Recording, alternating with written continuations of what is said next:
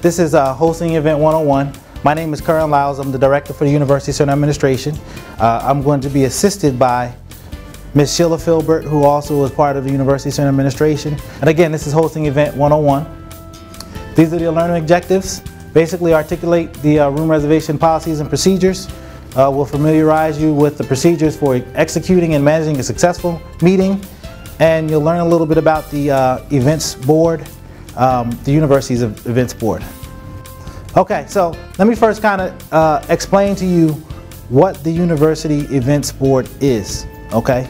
And we'll go there. First, it meets weekly to review events for perceived and potential risks involved in said events. Okay, a lot of times you plan programs, different things like that, different activities, and you're not thinking about the risk that could be involved in this. You know, if there's, you know, God forbid, a riot or something like that that's on campus. We need to start thinking about those. So that's what the events board does. We think about what it is and what type of risk your events or activities that you're planning might have to the university community, okay? We also look to make sure that similar programs aren't being planned for the same date and location. All right, easy enough. We also make sure that programs are in compliance with all state, federal, and local laws, university rules, and the educational mission of the institution. Some of you are new, but then we have some veterans in here. Your student groups are required to have a constitution. Is that correct? Yes? How many have you seen your student group's constitution? Okay. Next question. How many of you, when you're planning your programs, are planning your programs based off of your student group's constitution, well, your student group's mission? Some of you. All your student groups should have also a mission, which tells us and tells anybody else what it is that you do. Last semester, the events board approved over 250 events. Last semester alone, spring semester 2012, we approved over 250 events. That's a big number. It's a good number because what it tells me is that these student groups are actually planning events, right? It says that you guys are planning events and sometimes multiple events. That's a good thing.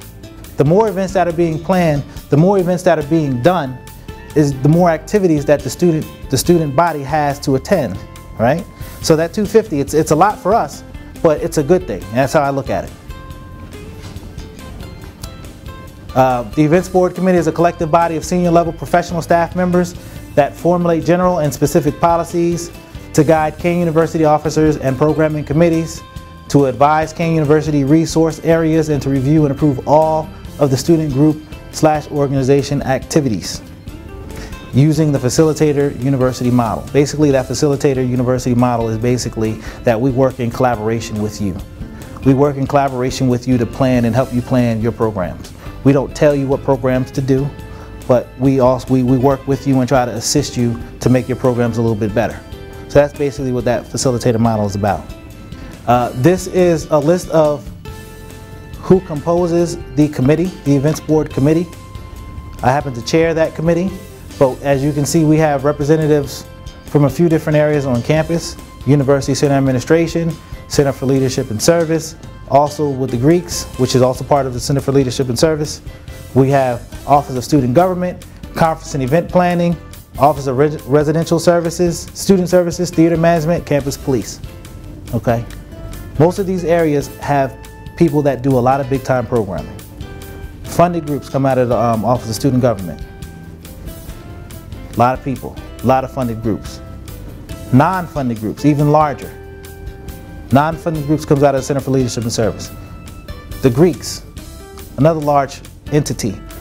We need to make sure that we have representatives from each one of those areas to help us to put their voice in on these programs that are going on. Obviously, Campus Police is going to be there to make sure that, you know, that they know what's going on, that we can make sure that we have enough officers there to make sure that we keep the community safe. Theater management is there because events happen in Wilkins Theater, also in the Little Theater, also at Downs Hall. So there's areas all over this campus that has some type of input. So it's just not University Center administration, it's just not Kerwin Liles making decisions based off of these programs. The Events Board shall operate in accordance with the rules, procedures, and administrative direction of King University through the University Center Administration Director, that's me, through the auspices of the Vice President of Student Affairs. And so what we do in the Events Board is chaired by me, but it goes through the Office of Student Affairs, okay? And obviously the Vice President of Student Affairs, who is Janice Murray Lowry. That's who we report to. Some guiding boundaries. Student groups and organizations operate within a larger picture of King University's mission and core values representing the university and its goals. Okay? Student groups and organizations must comply with all local, state, and federal laws during organizational activities or events, whether on or off campus. That's key. Not just on campus. If you're planning events on campus, do you need to abide by these policies? But when you go off campus, you still represent the university if you're taking a group to the theater, to a Broadway show, or you're taking someone to Six Flags. You're still a student group, you still represent the university, all right? So you still need to abide by the policies and procedures. And again, student groups and organizations are governed by the Student Code of Conduct of the university and the King University Reservations Manual and the university as well. That information is posted. The Reservations Manual is posted on the website. Student groups and organizations are also governed by the policies of the Center for Leadership and Service, available in the Student Group Toolkit. Student leaders are expected to familiarize themselves with this toolkit and use it as a reference tool when planning their events and activities. That toolkit is on the Center for Leadership and Services website. You don't need to memorize it, but it's there as a reference for you. It's a reference tool. Definitely make sure you're looking for it. Make sure you take a look at it. It will help you in your planning of your events. Lastly, finally, student groups, organizations create their own rules, which we kind of talked about. Each organization submits a constitution with its internal policies and structure, okay? Groups that are affiliated with any local, national, or international groups, organizations may have guidelines from those as well. We strongly encourage student groups and organizations to develop operations manuals, and suggestions for content can be found in the Student Group Toolkit, again on the Center for Leadership and Service website. All right, so the benefit from you all is that most of you have not planned an event. Most of you are new to your organizations. That's a good thing. For those that have done that in the past, we have a new event planning process that we're implementing, and it will be implemented during the summer. All right, so this might be new for some of you, or different for some of you, I should say. An event host of the recognized student group or organization will submit a concept program proposal form on Google Link outlining a general layout of the program they would like to implement. Concept. You guys meet in whatever meeting you have, an executive board meeting, in your group meeting, and you decide that we want to do whatever program it is. Let's say for the sake of this workshop, it'd be a safe sex workshop. Okay? It's a safe sex workshop. You need to submit that paperwork saying basically this is something that we're interested in doing. We want to have a safe sex workshop, and these are some of the dates that we want to do it. Okay? You need to submit that through Google Link to the director, whether that's in student government, Center for Leadership and Service, or Alex. They'll review that and say, okay, this looks like an event that it looks good. I don't foresee any issues with it. I'm going to bring this, and I'm going to approve it. I'm going to bring this to the events board's attention. Next, what you'll do is you'll submit that entire packet that you've collected to the events board and says, you know, we've already approved our concept. Now, we've done all the legwork. This is all the paperwork that is needed. The security agreements, this is the reservation that we've done, this is the date that we want to do it. These are all the things that we want to do. Here you go. The events board will now review that. Again, make sure there's no perceived risk. Make sure all of your I's are dotted and your T's are crossed. Make sure everything has been filled out, completed, and then they'll go ahead and approve that. Okay?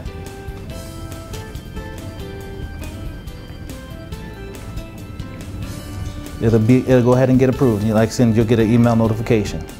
Okay?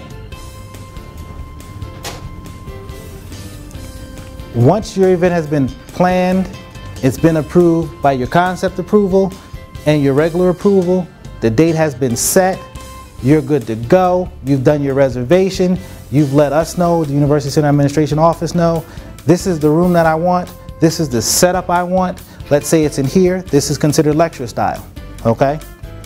Now you're in your office or your student group and you're talking, this is the day before, you're going over your checklist, we need to have this, we need to have this, we need to have this. It's like, whoa, we might need to change the setup of the room. So now you're going from lecture style, you want to go to classroom style, okay? You need to let us know, let our office know, more than 24 hours in advance. I would say at least 48 hours in advance. If your program is at 3 p.m., please don't come into our office at 12 noon saying, we have a program today, we want to change the setup. Okay? We need to know at least 48 hours in advance. Please don't come the day of or the day before saying we want to change the setup. Because we have forms, we have everything printed out. Our staff already know what their assignments are, and they'll go and start doing setups and stuff like that. And sometimes we'll do setups, you know, a day in advance, 2 days in advance, as long as no one's in the room. And so let us know, give us the courtesy of letting us know in advance if you need to make any changes to your setups. Okay, so we've kind of talked about the event planning process a little bit, the new one. There are 3 programs. There are 3 program types that we're going to talk about. Okay? Major programs, regular programs, and then meetings. All right, those are the categories that we have. Can anybody kind of give me an idea of what you think a major program would be considered, or what we would consider a major program? Campus awareness, absolutely. A conference, yes. Somebody else had their hand up. I saw 3 hands. Okay. Campus awareness is a major program. Trust me, my office plans that one. Major. This is what a major event is. This is how it's defined. It's defined but not limited to events that have a total budget of over $2,000. That's including food, entertainment, professional service, security, maintenance, etc. Includes 200 or more people, including the entertainment, and takes place in the following locations: Wilkins Theater, Downs Hall, Harwood Arena, and/or exterior university grounds. That's how we defined a major event. Okay. Now, I purposely didn't read a particular portion right here.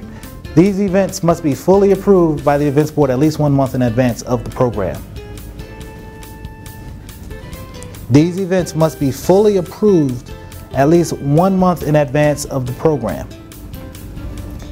So, if you're planning a major event, a conference or something like that, that means you would have had to submit your concept approval and have it approved.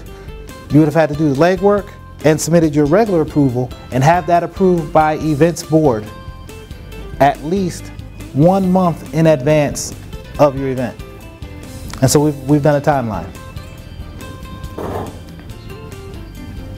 If this is your event, this is the date of your event, and you got to do all the legwork, you got to do the concept approval, you have to submit that to the events board that meets once a week.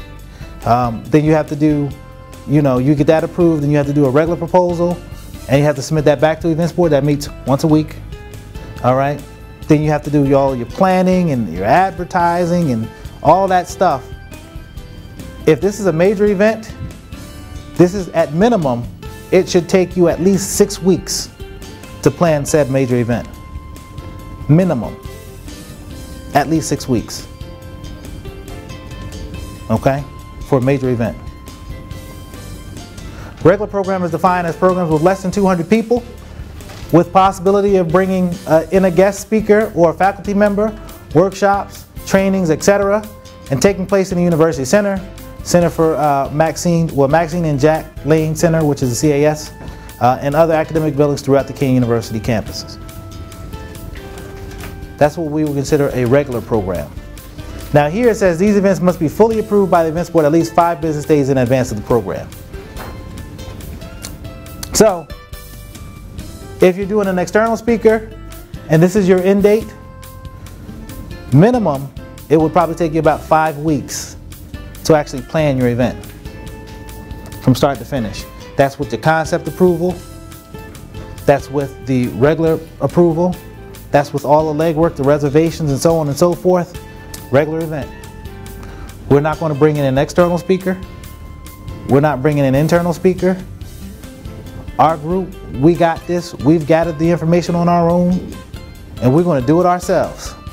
Concept proposal, regular proposal, the legwork, the advertising, minimum at least 3 weeks. And then meetings. These are your traditional meetings, you know, your executive board meetings, your chapter meetings, just a regular meeting. At least 72 hours in advance to reserve that. It doesn't need to go through events board, because this is just a regular meeting where you're going to be planning. This is like your planning meetings. All right. Give you some tips for planning a successful program. Here's a few tips for you. I've learned from experience. Make sure you're not planning a similar program, or make sure you're not planning similar programs on the same days. Okay? Secondly, don't plan a program on the same day as a major program. Comedy show, a party, you know, a major conference or something like that, a concert. It's not going to work. Make sure your advisor is aware of the program date and time. If you are having a major program or a regular program, external, internal speaker, you need to have an advisor present for at least the first 2 hours. Your advisor signs the paperwork, they see the paperwork, so they're aware of it. You need to make sure that they're aware of it. You need to keep reminding them, okay? Make sure you submit your paperwork within the required time frames. Make sure you submit your paperwork within the required time frames. You don't get nothing else out of this. I'd hate to deny an event that's very creative, that you guys are putting a lot of time and effort in, because you submitted it late. So if you want to go outside of the university because maybe it's cheaper, maybe they have better food outside the university and you really like this restaurant or caterer or whatever the case may be, you need to get a food waiver signed by Gourmet Dining. Gourmet Dining does sign them, so don't think that they're just going to say no. Briefly, cancellation forms. If you've done everything you needed to do, you've reserved your space, and all of a sudden your group decides, we don't want to do this. We don't want to have this program. Yeah, I don't feel comfortable with it, whatever the case may be, but it's already been reserved. You need to make sure that you let us know, the University Center Administration know, especially if it's in this building, that we are canceling this event. If you're going to be Wilkins Theater, you're going to be in Downs Hall, and you're going to be selling tickets for your event. All right? Or not even selling them, but you're going to be giving out tickets for your event. People are going to be required to go to Wilkins Theater box office and pick up tickets for your event. You're going to need to pick up a ticket form, a theater form, you know, for tickets. You'll need to make sure you fill that out. Are all these forms available on CougarLink? Yes, they will be all available. Or CougarLink or on the University Center Administration website. Any other questions?